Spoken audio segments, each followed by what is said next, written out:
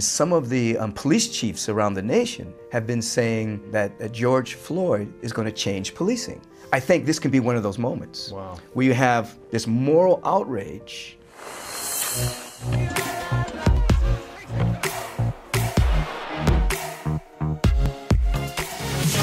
It's been an emotional just journey for this year. Just a year. Yeah. Oh, you mean with everything, the pandemic and everything? For people. It's just been I probably have emotional. cried more these last 2 weeks than I've cried in like a couple of years. Wow. Yeah. You know, just seeing the video and it's really sad. Memories I've had of racism that I've experienced, and just bubble up. Yeah. Yeah. And, well, welcome everyone to the School of Greatness podcast. We're super excited about our guest today, the inspirational Reverend Michael Beckwith. Thank you so much for being here, my man. Appreciate you. We've had you on before, and it was one of our favorite episodes and interviews, and people keep talking about it today. And we are in an incredible time right now where there's a lot of pain, there's a lot of anger, there's a lot of frustration, and there's a lot of miseducation, especially by white people. There's a lot of white privilege that has been unaddressed, and I think for millennials have a lack of education and understanding. And I wanted to bring you on because you are such a leader of spiritual hope and inspiration, and you're rooted in love.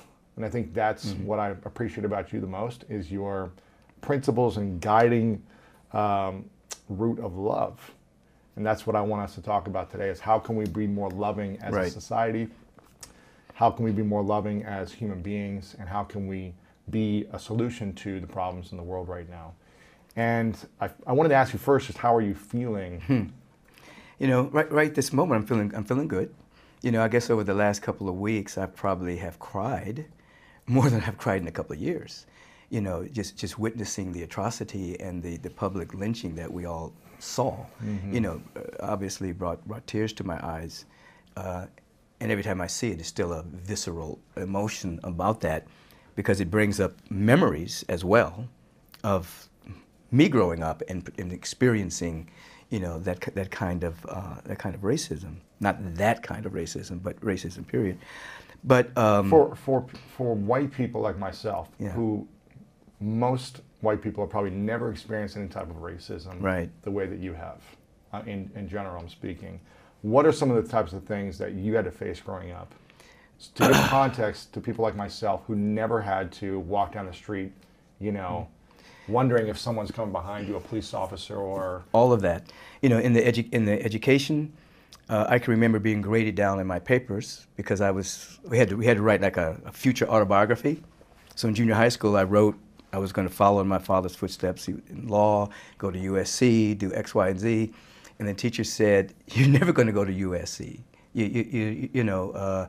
She dimmed my hope. I mean, I went to USC, by the way. I went to Morehouse, I transferred to USC. But I can remember her saying that people like me, I shouldn't dream that big. I remember telling my mother about that. My mother went up to the school and handled her business. What year is this, or what year? This is junior high school, so this is back in 60s, people like you, meaning what? People? Black people. Wow. Did she say black people? No, she said your people, something like that. Wow. I remember her name. I'm not going to say her name. Yeah. She's probably passed on, or maybe she's had a great change. Who knows?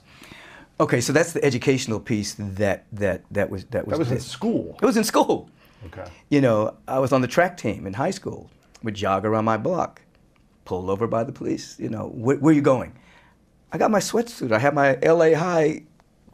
I'm jogging. I'm on the track team. So my mother would make us go down to the police department and file a complaint. That was a part of the rules of our family. Wow. If a police officer stops you, get their badge number, file the complaint. Now, if we didn't do that, we got in trouble. So my mother and dad, they basically had to talk with us about how to get home safely, how to deal with police officers. Yes, sir, no, sir. Get the badge number, file a complaint. So that was just part of our upbringing. And this is in the 60s, 70s. 60s, yeah, 50s, 60s, 70s. I could give you, I don't want to go down that whole list, but I remember at Morehouse College, we rented a hotel for a party. It was like our own version of a frat party. And police came, remember, threw me and my guys up against the wall. What are we doing here? He says, we have a room. you can't have a room here, you know, and threw us up against the wall, arrested us for criminal, what was it, some kind of malicious mischief or something. I don't remember what it was. But they're essentially finding a way to make you wrong. Right. You know, so I can go down the list. Right before I started Agape, I spoke at a community in Fullerton. The congregation overwhelmingly wanted me to be their minister. I said, I really don't think I'm a fit for this, but I'll be a guest speaker. They really wanted me. Threw my name into the hat. Congregation wanted me, and then a small group of people started saying that if we bring this black man to be the minister of this church, the property value is going to go down. People are going to start parking their cars on the lawn. There's going to be litter and trash everywhere. You know, and they started this whole thing. And what's interesting about that is that the people in that community, which was mainly a white church, they didn't know that their friend that they were sitting next to was a racist. All the racists thought that everybody was thinking like them. And all the people that were progressive and just into, you know, loving humanity thought everybody was thinking like them. But I show up and everybody gets revealed. And so I eventually said, no, this is not my place to be. And I started Agape. And interesting. When did you start Agape? 1986. Wow. So right before that, that particular church, it was a big earthquake, split. And they had the Fullerton Church. Wow. It split. They had to evacuate their building, and then eventually they hired this woman, and they hired a white woman really fast.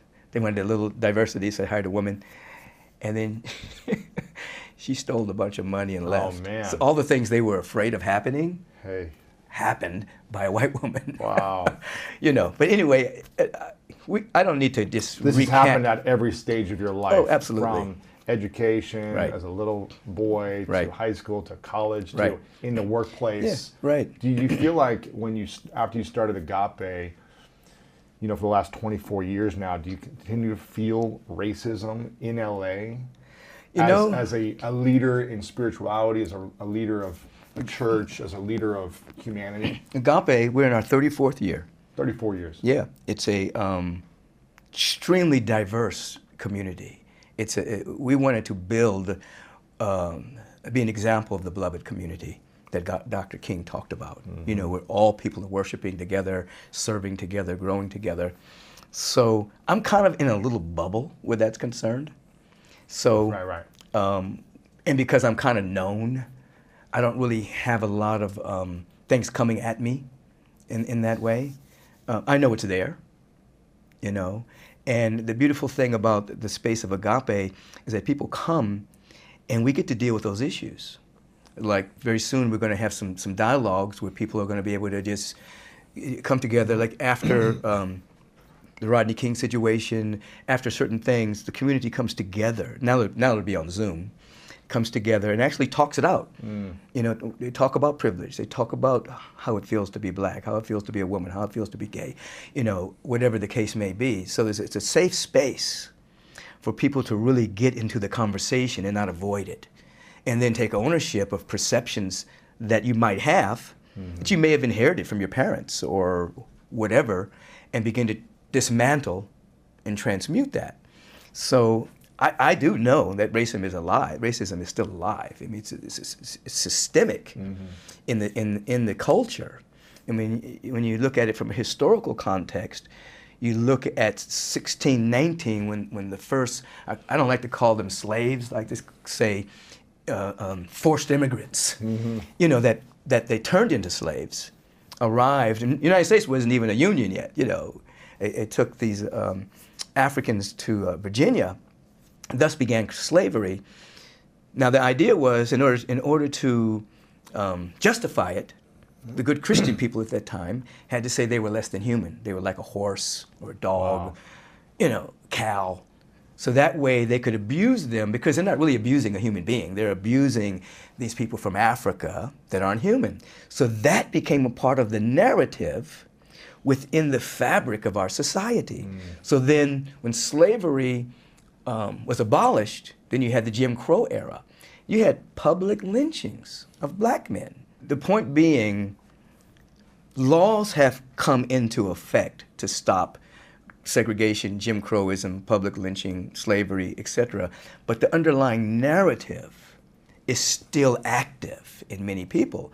So at this particular time in our human history, you see that the veil has been lifted, so you actually see racial superiority. You see the supremacists rising up, being very bold, like they were in Charlottesville, very bold about who they are, primarily because of who we have in the office at this time, making it easy for that to show up. Why do you feel like they're showing up that way?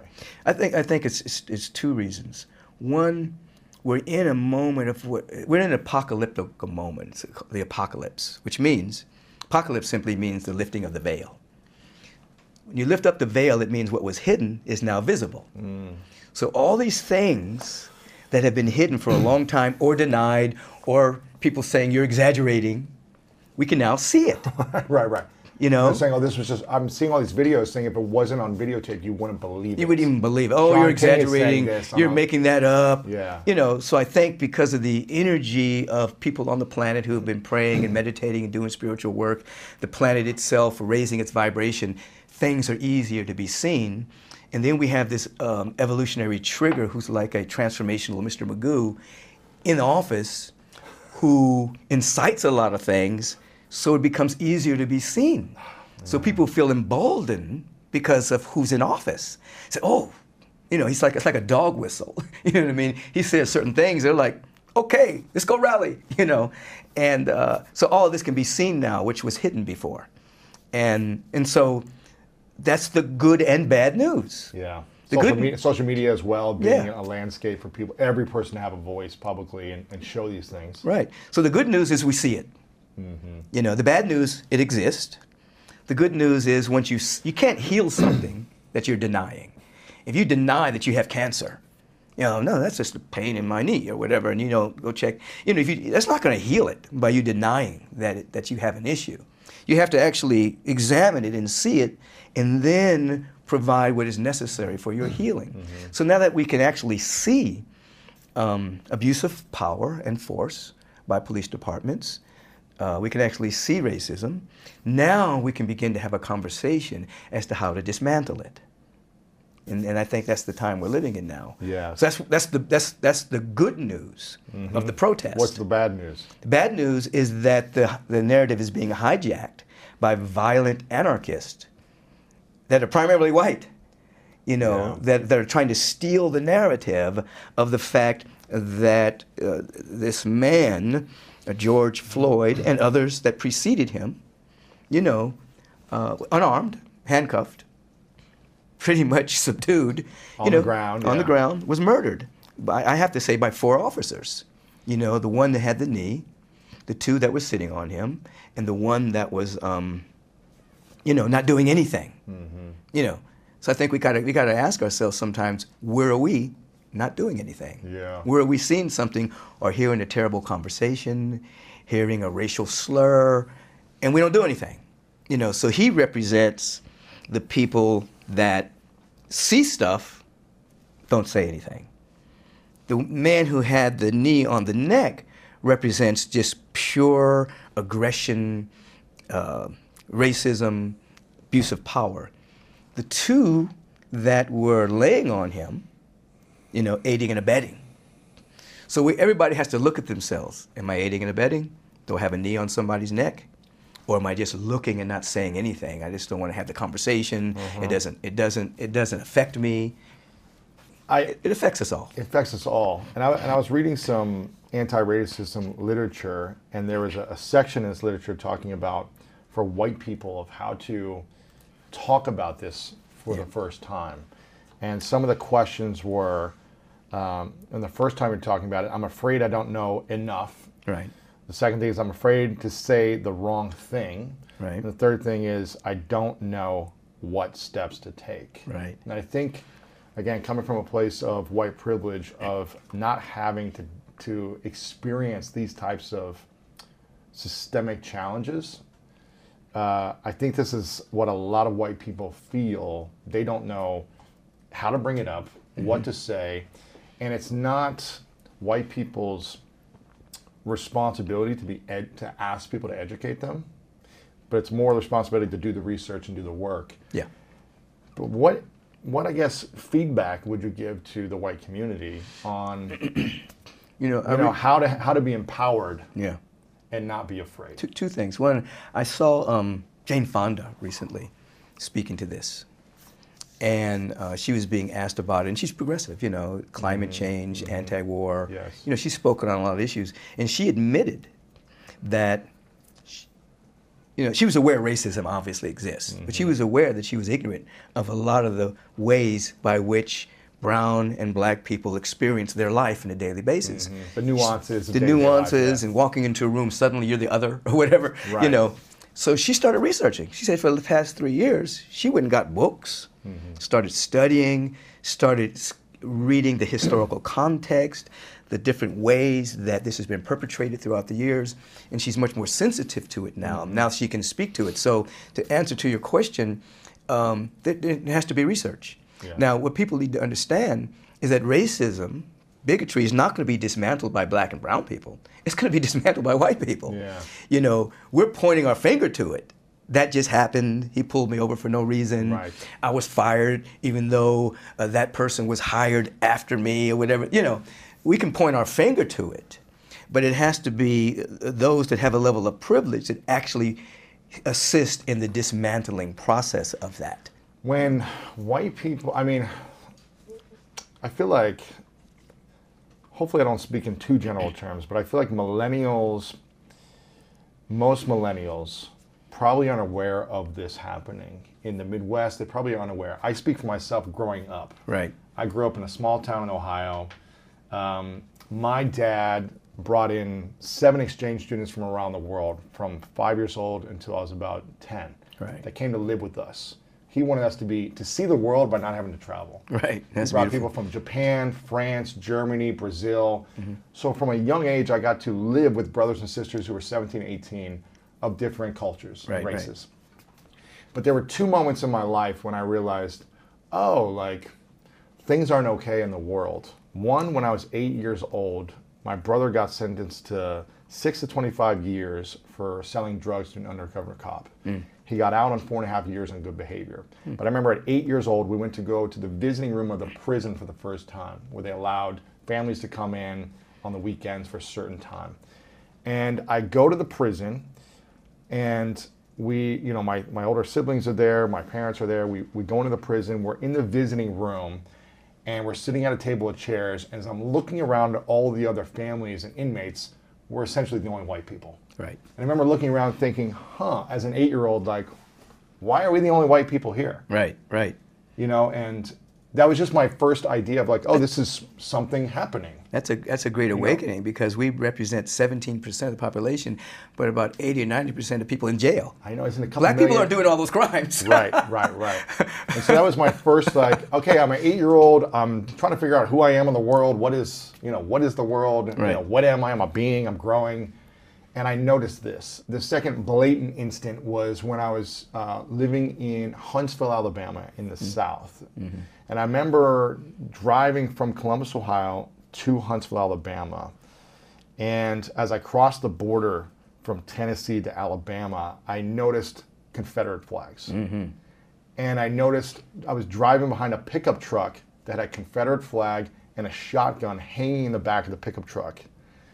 And I went to go play arena football in Huntsville, Alabama. I was one of the few white guys, and it was all black guys. Right. And just hanging out with them for 6 months, all my friends, teammates, and going into the restaurants and going into stores and driving with them, just noticing and hearing these stories, I go, this stuff doesn't happen to me. Right. And I don't have this type of anxiety or fear. Right. And those kind of 2 moments stick out for me as, wow, there's an issue and there's a problem that I have never had to face, and white people have. We might have faced other problems. Right. Everybody has issues. Yeah, right. But we don't face this. Yeah, right. That's just So those are wake up moments for you. We actually had a direct experience of something. As I was saying earlier, we represent approximately 17% of the population In the U.S. in the U.S. And how many? What's the population in prison? About 80-90% people of color. Now, we're not doing all those crimes. Everybody else is not innocent. You know what I mean? But we're targeted. So. I remember going in department stores, and you right away somebody's following you, thinking you're going to steal something. I'm not a thief, but you're targeted. Just having an extra eye on you. Here's an extra eye. Here's a black guy coming in. What's he going to steal? So I think we're targeted because of the color of our skin. So, and then, justice, they say justice is blind. We've known that justice peaks, that justice raises up that little blindfold, and if you're black, Mexican, or poor, you get a different standard of justice than if you're white and rich. You get a harder punishment. Plus, you got to plead out. You have to plead guilty. Plead guilty. To get less of a charge. Even if you're innocent, sometimes it's better to plead guilty, because you're going to lose. You have a public offender. You can't afford it. You're going to probably lose if you go to the jury, which means you're going to get more time. So you had many people in jail who didn't do it, but it was just better just to plead out, get this thing over, and move on. And that's the legal system. That's the legal system issue that we need to fix. Yeah. As well. And justice needs to be blind. I was jokingly saying the other day that, we should have a system when a person comes in, you don't even know what color he is. He's in a box or something. You don't see him. The jury can't see whether this is a white guy or a black guy. That's interesting. And you have the defense attorney, you have the prosecutor. And it's all based on evidence. It's all based on evidence only. That black guy, I know he did it. I know he did it. Whatever the case may be. Of course, that's probably never going to happen, but I've thought, how do I make justice blind for real? That's interesting. This has been happening for obviously decades. You were talking about the riots in the 90s in LA. You were here. This has been happening for decades, but it seems to be this moment is bigger than, the racial marches of the past, the unjust killings of the past, all these things. Why this moment, in your opinion? Why is this so much bigger? I think a couple of reasons. One, things have been going on for a long time with no justice. We can go Trayvon Martin, we can go case after case after case where there wasn't any justice meted out. The police officers were never convicted. So I think there was a buildup of energy. And so this particular one, right after the Ahmaud Arbery killing, where he's jogging and two supremacists track him down and kill him, short period of time we have this happening. So I think it's a buildup of energy. And some of the police chiefs around the nation have been saying that George Floyd is going to change policing. These are police chiefs coming out and saying that he's really going to change policing. So I think if you go back to 1955, when Emmett Till was killed, he was from Chicago, went down to the South to visit some relatives, and a white woman said that he had whistled at her.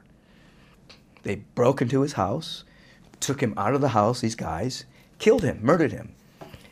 That created such an outrage that it put a spark into the civil rights movement.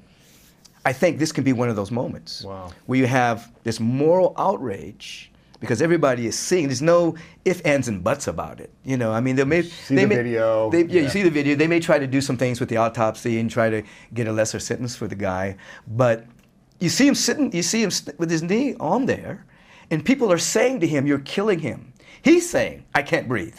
He's asking for his mother. He can't get off of him, man. He can't breathe. He can't breathe. You're killing him. He's urinating.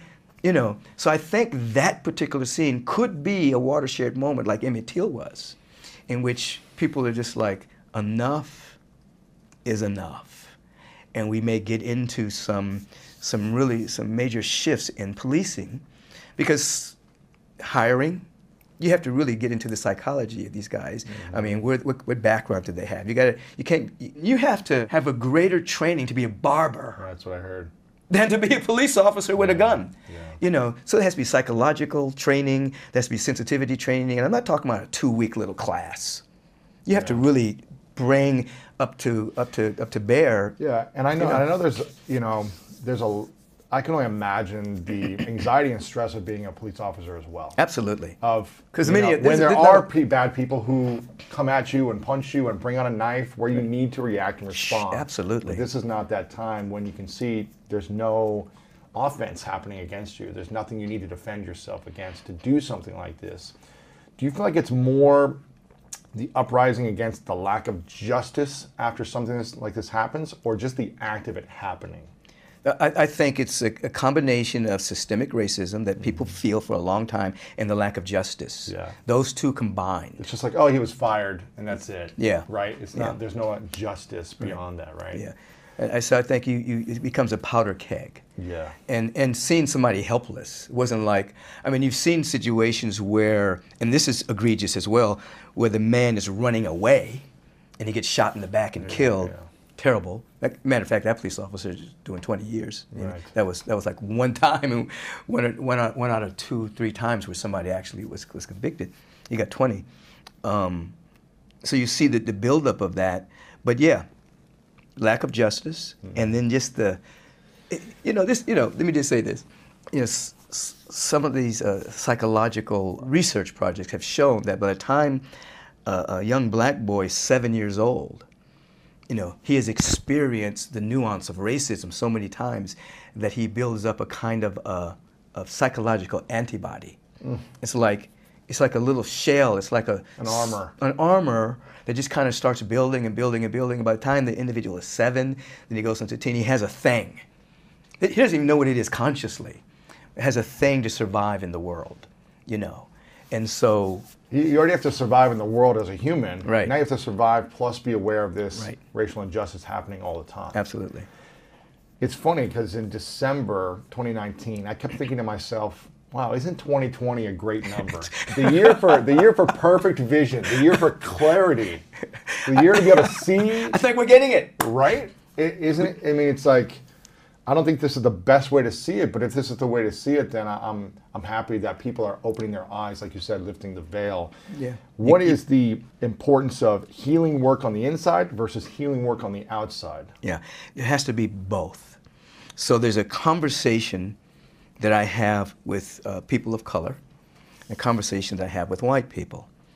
People of color, I teach them to not see themselves as victims, to begin to heal the wounds and the scar tissue within themselves, to come to a sense of empowerment, go into some deep levels of forgiveness, so you're not carrying the thought forms of resentment, animosity. This is deep work, though. It's not like I'm going to go forgive, and so that you begin to see yourself as an African American or a Mexican or whatever, or Latino, whatever the case may be. But beyond that, you are this eternal being. You're a spiritual being having this human incarnation. That's great work. To the white brothers and sisters, I teach them about compassion. Compassion allows you to see something. You walk in somebody else's moccasins. When you went to prison to visit your brother. You were a little kid, but you looked around and you said, something's odd about this. Yeah. Why is everybody in here black? You start to see things from somebody else's perspective. So instead of just turning a blind eye, oh, they're complaining again. Oh, they're pointing the finger again. Oh, they're making excuses again. You have a level of compassion. You do some research. What is the history of this? So there's two conversations. And then there's a conversation we all have together about what you brought up at the very beginning, about love and compassion and building a kind and just global society. It has to be built on love. It's not going to be built just on law itself. Just as we've had laws against slavery, we've had laws against Jim Crow, we had laws against segregation. Yeah. We have those laws. Sometimes they're enforced, sometimes they're not. But unless in our heart of hearts we come to an awareness of what love is, and it has nothing to do with the color of skin, it has something to do with who we are as spiritual beings, then you can only have an enlightened society with enlightened people. You can only have a loving society with loving people. And so laws are important. I want laws. I want to be able to say, it's illegal for you to lynch me. I want that law. But there has to be something else as well, and that's the shifting of our consciousness. And that's deep work. That's why Agape exists. That's why spiritual centers exist. That's why we have self-empowerment. In order to go in and take full responsibility for our own life, our own perceptions, our own opinions. What opinion am I holding that's not congruent with the truth of humanity's excellence? This is not an overnight. Read one book. You've got the healing you need. This is years, decades of of the work. It's work. Is what I'm hearing you say. Yeah. It's not a, when I have gone through healing of deep things from my childhood, even doing workshops and a few months of therapy or what you may be was helpful, but it still takes years of, okay, there's triggers and you have to constantly remind yourself and have compassion and forgive and let go. Absolutely. Of that pain and that frustration. It becomes a way of life. It needs to be It's a way not of just life. a weekend seminar. It's like, this is how I live my life. I have a level of introspection where I take responsibility for what's going on in here, I work with it. That's called becoming aware, becoming conscious. And then I have a way of living where I'm doing that on a regular basis. You can call it prayer, you can call it meditation, you can call it fellowshipping with progressive, high-minded people, People who say to themselves, you know what, I'm a stay-at-home mom, I've got a couple of kids, I'm going through so many challenges in my life right now, I just lost my job, I've got no money, I've got so many problems in my own life that problems about racial injustice or problems about women's rights or problems about gay rights or all these other rights, I've got so much going on in my own life, I don't even have time to think about it, to educate myself, to ask these questions. What would you say to people who think like that, who are just so overwhelmed with their own life? Yeah. That maybe they're like... And I would say that many people are like that. Yeah. They're just in a little bit of struggle from day to day just to survive. Yeah. So I understand that survival ethic. And I think that if an individual, one, establish an intention, if you establish an intention to this say, I'm intending to become a better version of myself. I'm intending to understand what's going on. Doesn't mean you have to run out tomorrow and jump in a protest or write a petition. But if you establish an intention, something's going to come to you based on that intention. Now, most people, as I've taught over the years, suffer from an intention deficit disorder. They don't have any intention, so they just kind of react every day to things that are going on to stay in survival mode. But if a person wakes up and actually has an intention, the universe by law will begin to bring into that person's life a way to fulfill that intention. A book may show up. A neighbor may start having a conversation with them about something. They may see a special on television. They may hear us on this podcast, and then say, I never thought about it that way. Let me think about that. But to have no intention means that you're just up for grabs at whatever the popular emotional mental contagion is that's going throughout the world. We're not here to live an unintentional life. So during this time in human history, we want people to establish an intention. I want to learn more about this. I want to become a better person. I want to be on the right side of history. That's a good intention right there. Yeah. I want to be on the right side of history when all this goes down. I want to be the one to say, you know what? Before I left the planet, I helped build a better society. It may have been just with my neighbors around my neighborhood. Doesn't mean I have to go out, into the whole world and protest. Maybe it's just the conversations I'm having with the lady across the street. And we get into a dialogue and suddenly that's a way of looking at it. Oh my God, I need to think about that. Yeah, the moment-to-moment's intention, the reflection of those moments. How should people, in your opinion, address protesting and in the moment reactions? There's two levels. One, the protest, the peaceful protests that have happened is a proclamation that one, this has been going on too long, and that two, something must be done finally. And America has always, through the First Amendment, given us, everyone, the opportunity to speak. So that should not be quelched at all. Then there are those who have nefarious ideas using the protest to loot, using the protest to steal the narrative, to go into some kind of anarchy.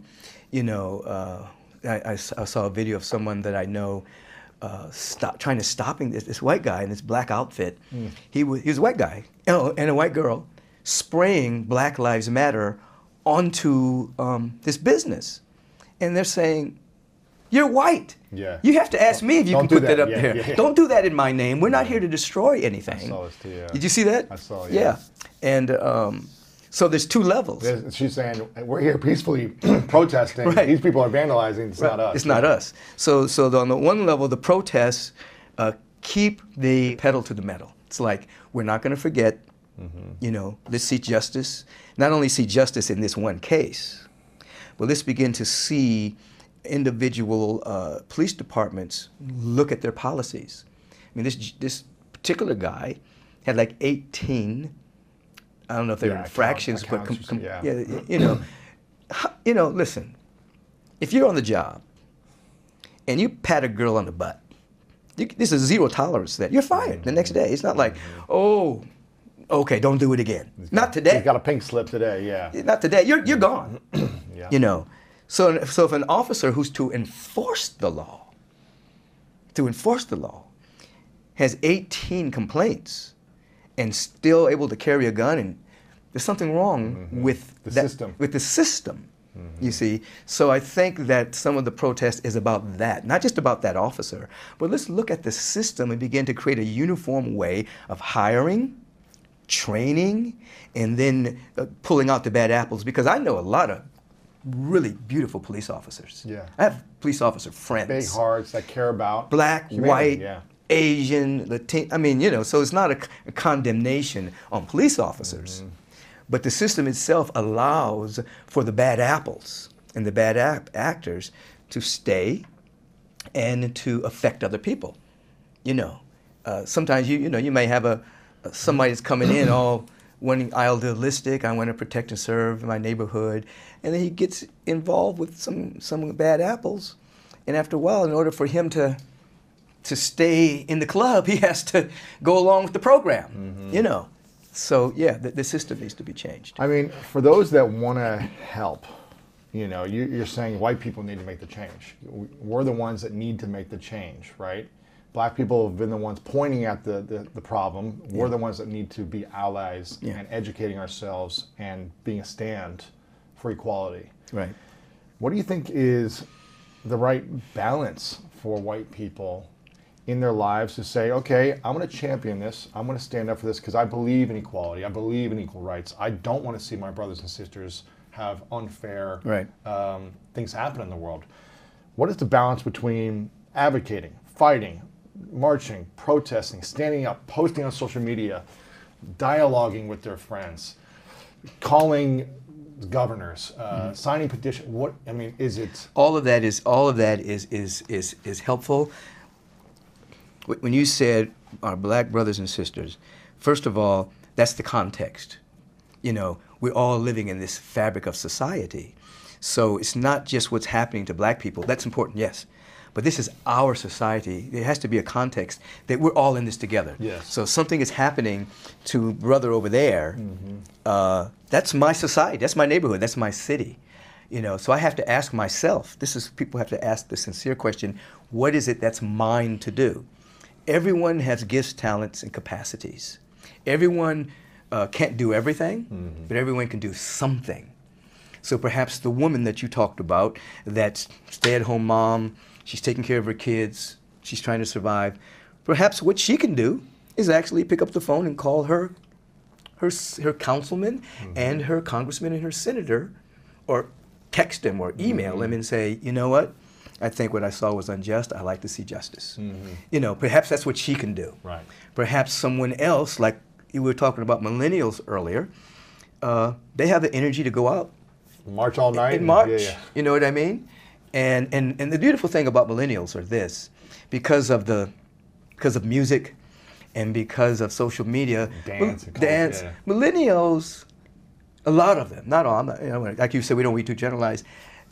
They don't have the racism and the homophobia. It's not a big thing to many millennials. That's just that's my girlfriend. That's my They don't.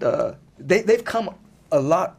So they have to take leadership. They're more open-minded. They're way more open-minded than people that grew up in the 50s.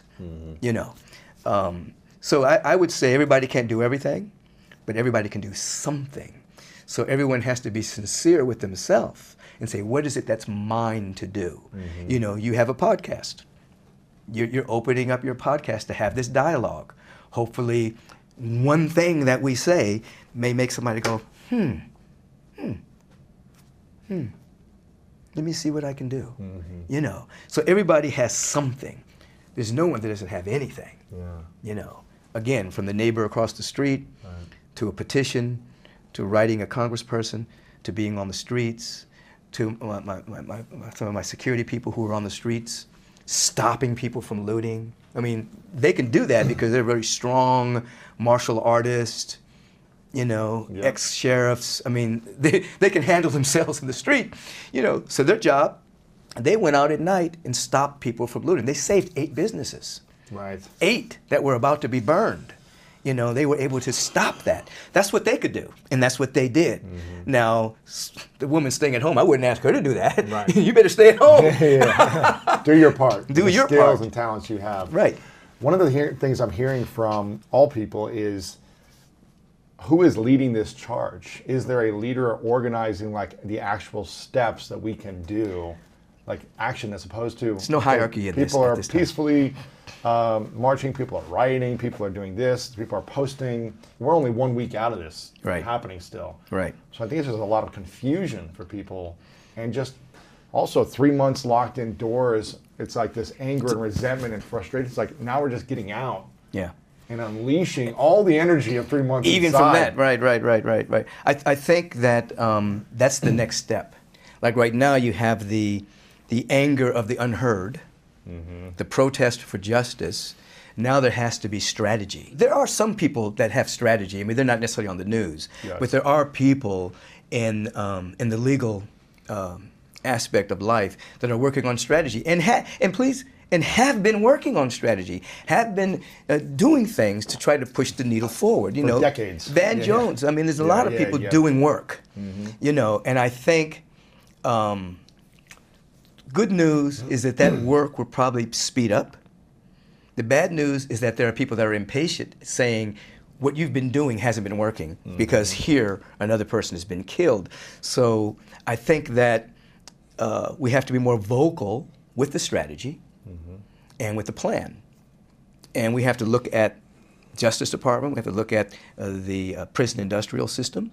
You have to look at the sick care system masquerading as a health care system that, again, is run on greed. If a poor person goes to the hospital, is not going to get the same treatment as a person who has the greatest insurance in the world. Right. You know, so all these systems are up for change. So many systems to put energy behind to try to change, right? Right, and all based on profit motive, not necessarily humanity, you know.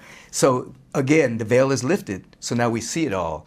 When COVID came through, it revealed that the most vulnerable people in our society have the least access to the resources. We knew it, but COVID revealed it. Yes. You know, so we 40 million unemployment, you know, all this stuff. Yeah. So it's all there. So I think that if everybody asks, what is it that I can do? And then very importantly, we have to be able to articulate. This is where strategy comes in. You have to be able to articulate what the kind and just global society looks like, what the ideal looks like. Then you begin to strategize as to how to get there. So right now there's a lot of dialogue about what isn't working. There's no justice here, the most vulnerable aren't taken care of. So you have to move from that to what does it look like to take care of the most vulnerable? What does it look like to have a real healthcare system? What does it look like to have a real justice system? So that has to be articulated. Without vision, people perish. Yes. So if you don't have a vision of where you're walking, then you're just kind of walking in circles. You know, so you have all these different steps. There are people who are visionary, people who can articulate the vision, people who are good at strategy, people who are good at doing the work. Execution, yeah. You know, everybody's important. Yes. Everybody's important. So I want to go back to these 3 questions that white people are, you know, asking in general. I'm afraid I don't know enough. I'm afraid to say the wrong things and offend people. Yeah. And I don't know what steps to take. Yeah. For me, if I could end this today, yeah, like as a man of white privilege, of never going through this injustice, Like, I don't want this to happen. So I want to know what I could do if I could do it today. And I think a lot of white people, I don't want to speak in general terms, but a lot of people, white people I know, they don't want this either. So nobody wants it. We're ready to do the work. Now, like once we figure out the right strategy, we'll execute. Well, here's the deal. You're talking about white privilege. That's a big step. Yeah. Primarily because it's never been acknowledged before. Yeah. I was having a conversation with a woman in Agape about it. And, she kind of knew about it, but at the same time, it wasn't blatant. A white woman. Yeah. Yeah. And then something happened. Her son stole, let's say borrowed, her and her husband's car in the middle of the night. They were asleep, and he snuck into the garage, stole the car, went and picked up his boys. Yeah, did something around town. Yeah. And got pulled over by the police. And they said, go home. Ooh. They said, get a license? He's like 14, 15 years old. He said, no, sir. He said, you don't have a license? He said, no. Whose car is this? My dad's. Oh, and he looked in the back seat. What are you guys doing? Smoking weed? Two white guys in the back seat with a white guy in the front. He says, you guys go home right now. Now, if that would have been 4 black guys, they had their first record, fingerprints, in jail, So I told her, this is a really good opportunity, a teaching moment for you to teach your son about white privilege. That if he would have been a black guy driving and gotten pulled over, it would have been a totally different scenario. So she is starting conversations with white women about white privilege. She has felt compelled to do that, For white people who, in general, again, there's been other challenges we've faced, right? People have their own challenges, but we've never had to face these types of challenges. We've gotten off, we've, had a pass, we've had all these different things where we don't fear for our lives if we get in trouble that we're going to get shot and killed. We don't have that type of fear. And I think it's hard for people to have perspective unless they see it like they're seeing it now. Yeah. So, but they still are. If you haven't felt it, how do you gain that perspective? If you're never like, well, you got to do what Jane Fonda said. You really got to be interested in study, and you have to say to people of color, You can say, I don't want to offend. Yeah. But I do want to be educated. Yeah. I do want to have this conversation. You called me and said, hey, I want to have a conversation. Let's have this conversation. I wasn't offended. I said, let's have it. And I think people are nervous, but you know what? We have to get over that skittishness. I'll tell you an experience. I was in South Africa. I've been many times, but I was there before Nelson Mandela was elected. And they'd called me over to lead vision process throughout the country because they had been fighting against apartheid for so long that they had lost the vision of how they wanted their society to be. This is what some of the people who were bringing me over saying. So I went over with about a number of my spiritual practitioners, small choir, and I was doing the vision process around the nation. And we were in Soweto, our choir practicing with the Soweto choir.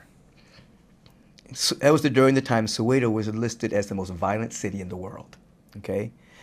And all of a sudden, the assistant choir director comes into the room and says, quick, get all the white people out of here. The rebels are coming to get them. And my people started laughing, because it was an integrated choir. My choir is integrated. And they started laughing. I said, he's serious. I said, everybody get on the bus. So everybody got on the bus. I said, white folks, get under the seat. No way. Yeah. Black people sit on the seat. So the white people are hiding under the seat. The black people are sitting on the seat so nobody could see them under there. Had their blankets over their legs and everything. And it's very tense. So I got up to the front and got the microphone. I had to break the ice a little bit. So I said, listen, if they come in here looking for the white people, I'm going to say, these white people belong to me. Oh my goodness. So everybody started laughing, And we were driving out of Soweto in bus loads of these individuals coming with guns and all kinds of stuff were coming into Soweto. We were going out. So all that because he was black people in the bus. So we got out, got back to the hotel, and processed all night. The white people had never had a direct experience of being a minority, never had a direct experience of their life being on the line. This is how black people had been living for decades. Right. You know what I mean? And it changed many of them, I mean, they still go to Agape now, and it shifted their perspective because they had a direct experience of what it felt like to be the other and to have your life threatened. So I wouldn't advocate that for everybody, but maybe a simulated training in school of like history. I thought about that over the years, you know, like having people just move through the experience, have men move through the experience of harassment, right, of what it feels like. You know, have white people move through the experience of what it feels like to, you know, you're not going to be hired. You know, move through the experience of, you're going to be fired first when it's time to be fired. Right. Move through the experience of a police officer, you know, you're driving and you're probably going to be pulled over if you're driving at night and you're the only one, you know, or whatever. But I think that that's what compassion is. Part of compassion is being able to walk in the moccasins of another person. So it can be done mentally, viscerally, emotionally, you know. How would you feel if, it's really like this, how would you feel if George Floyd was your brother? Mm. That was your dad. He had 2 children, you know. That was you. You know, people have to get a sense of that. That births compassion, you know. So I would say, 1, don't be afraid of having the conversation. This is the time to have the conversation, you know. And you don't have to complete everything in one conversation. Right, right. But if you just open the door, then that becomes territory that you can talk about. Because before you might only be talking about sports, or you might only be talking about that latest movie that you saw on Netflix or whatever. Now that territory is open, and if I see Lewis, I see so-and-so, we can talk about it. We can have conversation and have greater insights. I think one of the things that I've seen in the last week since all this has come about on social media is, I think people who are afraid who are on the right side to speak up for being judged one way or another, for saying the wrong things, for people being shamed for doing it the wrong way, or I feel like certain people feel judged, like no matter what I do or say, I'm going to get attacked. Yeah. And I think you need to overcome, like, it's going to happen. It's going to happen. You're going to be judged for, oh, you're just doing this to do it, or do you really care, or you put the wrong hashtag, or it's like you aren't really educated. Right. I think you just got to be willing to say, I'm going to get judged. You're going to be, people are not going to like you. Right. People are going to be upset at you. You're going to offend people. You're going to hurt people. And I think going back to your point of intention, it's like if you have the right intention and you know you're doing the work and you're doing your best, you say, hey, I'm trying to figure this out. Like, I'm going to make mistakes, but I want to be on the right side. Right. So let me know if I can be better. Right. I think you got to take that approach. Absolutely. It's called courage. You have to have. It's not fun to get criticized constantly. There are haters out there. If you go on your social media and write the word blue, they're going to say, blue, green. No, it's green. Right. And there's always haters that are looking for an argument and looking to put somebody down. They're there. They're there. It's going to happen. It's going to happen. They have a low level of self-esteem. Many of them aren't doing anything with their own life. They're haters there. So yes, if you try anything new, you're going to be hated. Yeah. You know, I've said over the years that mediocrity attacks excellence. Ooh. That's what it does. Mediocrity always attacks excellence. So if you start walking towards excellence, mediocrity is going to rise up and say, what the hell, who do you think you are? Why do you think you can have a big podcast? How do you think you can change? What are you doing? You can't do that. You came from this kind of family. No. You know, mediocrity is going to attack it, but you keep on going. And then after a while, mediocrity and the haters create a level of resistance that allow you to go higher. You know, that's what life is. You know, whatever negative energy is coming at you, if you lift your vibration, you actually use it to go beyond. So at the end of the day, you thank the haters. You elevated me. Yeah, you elevated. You brought deep forgiveness in my heart. You made me pray when I didn't feel like it. You made me finalize my vision when I was being lazy. You made me learn how to articulate better. Because of your hate coming in my direction, you chiseled me into a better person. Yeah. Whereas if it would have been just an open door with no challenge, Because we're not here to live a challenge-free life. Challenges make us strong. So the haters are just part of the challenge. So we can't just sit back and say, oh, well, that's like saying, well, when I get over my fear, then I'm going to do something. No, no, no, no, no. You're not trying to get over your fear. You walk in the direction, and then fear becomes excitement, and then excitement becomes enthusiasm. But it doesn't change unless you're actually walking in the direction. Yeah. What's a mantra all human beings can have? Yeah. In this time of like getting back to intention? Okay, the mantra and the affirmation first have to come from context. Our context determines our perception. So our context must be, I am here to contribute to a kind and just global society. Yeah. You know, so that's the context. Yeah, my context isn't, I'm just trying to get rich, or I'm just trying to be successful. That's within a context of, I am here to participate and help create a kind and just global society. So if I have that context, then I can say, let me be an instrument of peace. That could be the mantra. Yeah, let me be an instrument of compassion. Let me be an instrument of intelligence and joy, whatever quality is relevant at that particular moment. Today, it would probably be peace and justice. Let me be an instrument of peace and justice, you see. So everybody can say that. Yeah. Yeah. Doesn't matter if you're white, black, doesn't matter. Doesn't matter. That can be the mantra. Yeah. Tiffany, who's filming behind us, asked, how can we be comfortable being uncomfortable during this time, knowing that we're trying to heal and trying to get back to a place of normalcy, but we may never be normal again? First of all, we don't want to go back to normal. We don't want to go back to the status quo. The status quo is where systemic racism lives and where injustice lives. So this is an opportunity, this flashpoint is an opportunity to change the normal and to change the status quo so that peace and justice begins to prevail in all of our institutions. Now, if you're walking in the direction of greatness, you walk in the direction of excellence, you're going to be uncomfortable. If you want to be an Olympic athlete, you got to get up early in the morning, you got to work out, you got to be uncomfortable for years. For years, periods of time of intensity in order to make those breakthroughs in your mind. Same thing with society.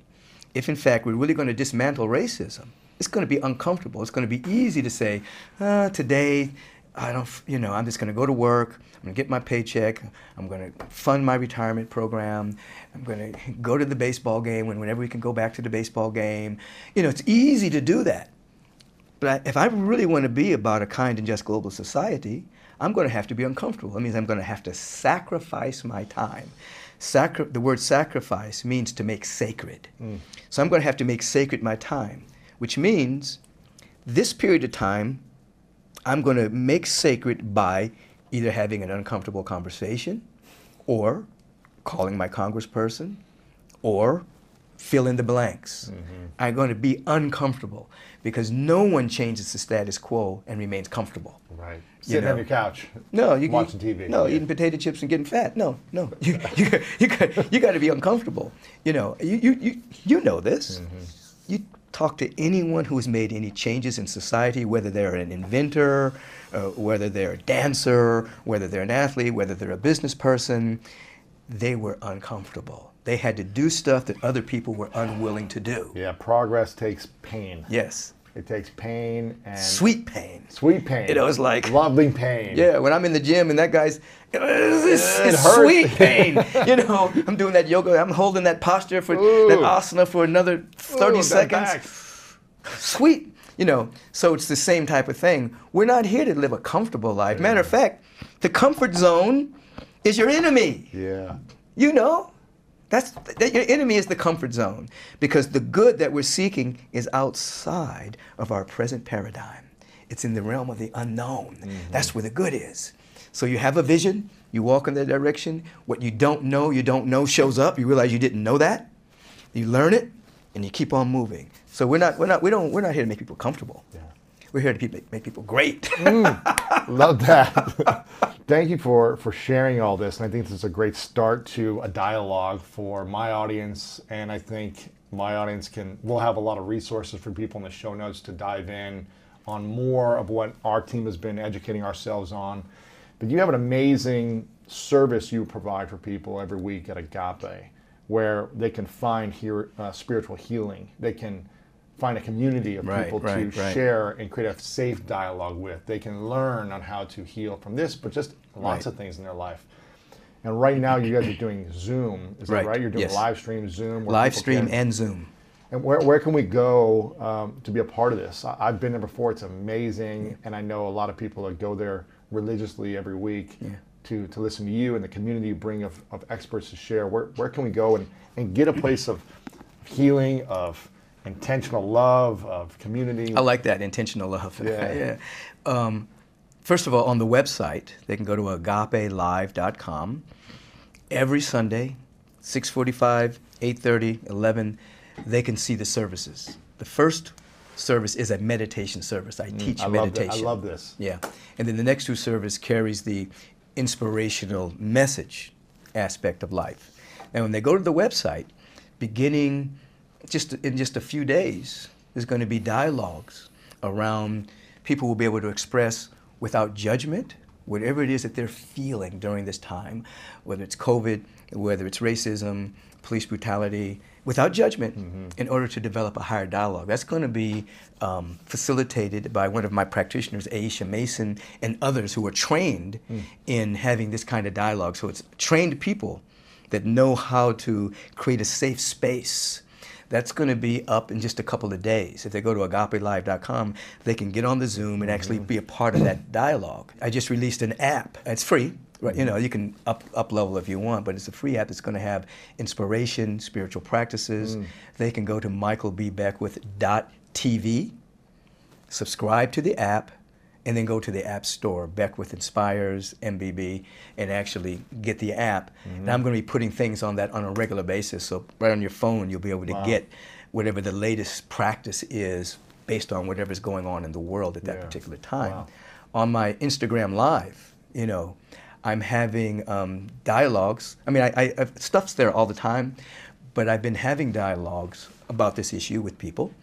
I have one up there now with Ian LeBanzant, Kevin Ross, and Ryan Bathay, and Ben Crump came on to talk about what's going on right now. So if they go to my Instagram, so there's stuff on Instagram, stuff on my YouTube page, there's stuff on the website, michaelbeckwith.com. They can get the app there. So we're trying to provide as much as we can to keep people inspired and out of fear, because here's the deal. We talk about the COVID virus, but the bigger virus is the virus of the mind, which is fear. That's the biggest virus. Now we know that the virus is not as deadly as was being taught, because thousands of people have had it. You know, when you look at the research that's been done by these universities, back in 2019. So that brought the mortality rate really low. So the biggest virus is fear. People are dying of fear. The F word. So definitely we want people to wash their hands. We want people to wear masks when necessary. We want people to eat right, build up their immune system. I mean, if your immune system is strong, you know, that needs, I'll just say this, they're trying to mandate a bunch of stuff. They need to mandate that people take their vitamin C every day. Exactly. They need to mandate that they take their vitamin D.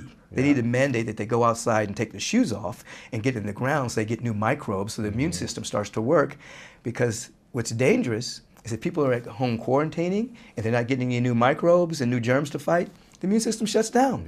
I know this isn't what we're supposed to be talking about, but anyway, all of that will be on my website, how the immune system to stay strong spiritually, mentally, and physically. The answer, you've got a lot of books. I like this one. I like short books because I'm a slow reader, but the answer is you is a good one. Heart Sets and Mindsets for Self-Discovery. You've got tons of resources, tons of books, tons of programming. And again, I love that you lead this weekly meditation for people to get back to a place of peace inside. We talk about healing on the inside first, so you can start to heal the outside.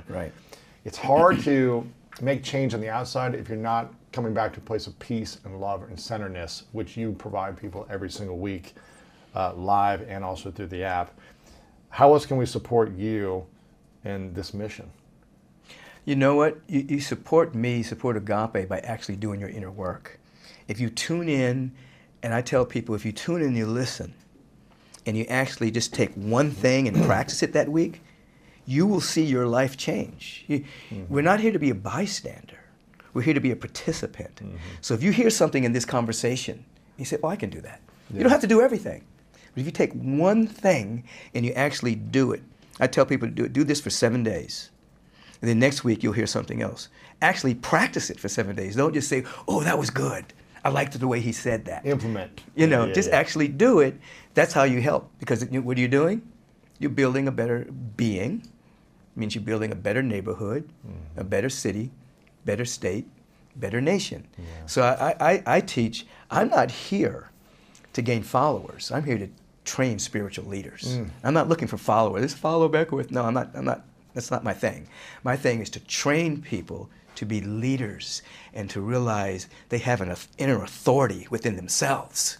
They could be just as tapped into the wisdom and the guidance and the intelligence that anyone is tapped into, because this presence that's never in absence doesn't make special people. Yeah. It makes everyone with equal access to the wisdom and the love and the peace, but you have to participate in it. You have to actually, we can all be at the ocean and say, oh, we all have access to going swimming, but if you don't get in, you're not gonna get wet. Exactly.